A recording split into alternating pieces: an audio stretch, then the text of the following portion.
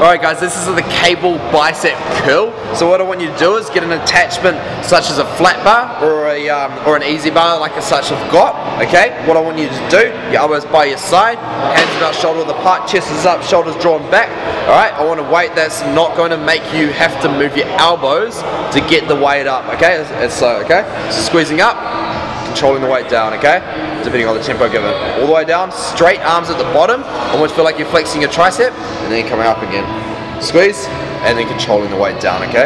And also if I prescribe a wide grip bicep curl on the cable, what I want you to do is using the wider grip, okay? Meaning your hands are outside your shoulder width, your elbows are still tucked in, and you're doing the curl again, just like that.